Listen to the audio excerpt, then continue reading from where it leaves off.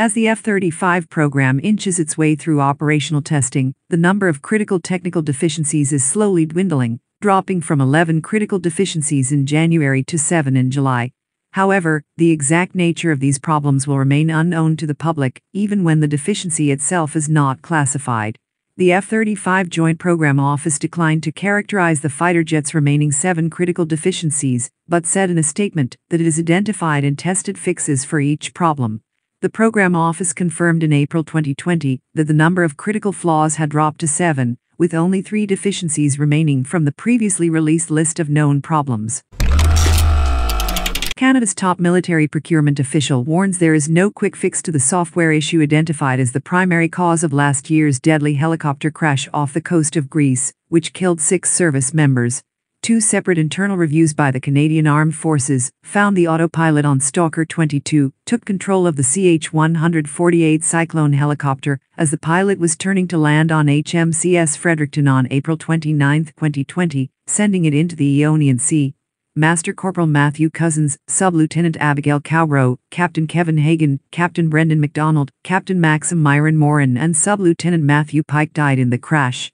Among the recommendations to prevent similar incidents with the rest of the Cyclone fleet, the reviews said the autopilot problem should be addressed. Described as lethal and powerful by the U.S. soldiers who operate it, the MIM-104 Patriot gained a local reputation after its first live fire during Exercise Talisman Sabre. Private Thomas Sorensen, of the 7th Combat Service Support Battalion, said the surface-to-air missiles, which can target aircraft and other missiles, exceeded expectations. "I thought it was going to be one of those underwhelming things," Private Sorensen said. "But it's the biggest weapon I've ever seen, that's for sure." 2 Patriot missiles were fired by Alpha Battery, 1st Air Defence Artillery Regiment, U.S. 38th Brigade, on Day 2 of Australia's largest bilateral exercise. For most U.S. and Australian forces, it was the first time they'd seen the U.S. tactical missile in action. The Royal Engineers have taken delivery of a rapidly deployable medium girder bridge for use on operations and humanitarian tasks, say the British Army. The medium girder bridge will provide a lightweight medium gap capability and will meet the challenges of the future integrated operating concept.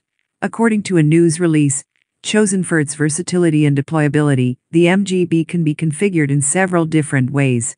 These include the ability to concurrently build a 31-meter double-story and a 5-bay single-story version. It can also be used with any other MGB of any age. These bridges provide our armed forces with vital capabilities in both military and disaster relief operations. The Army will take delivery of 17 of these bridges. The U.S. Air Force has detonated an AIM-183A air-launched rapid response weapon warhead in a first-time test. The AIM-183ARRW is a hypersonic missile prototype being developed by the Air Force and Lockheed Martin to equip aircraft with the capability to strike high-value, time-sensitive targets. According to the USAF, the missile's hypersonic speed enhances its precision strike capabilities by enabling survivable rapid response strikes against heavily defended targets. The developers are planning an operational prototype with a solid fuel booster and conventional ordnance package, which will be carried on the B-52H strategic bomber. The USAF Global Strike Command is also considering equipping the B-1 Lancer strategic bomber with the weapon.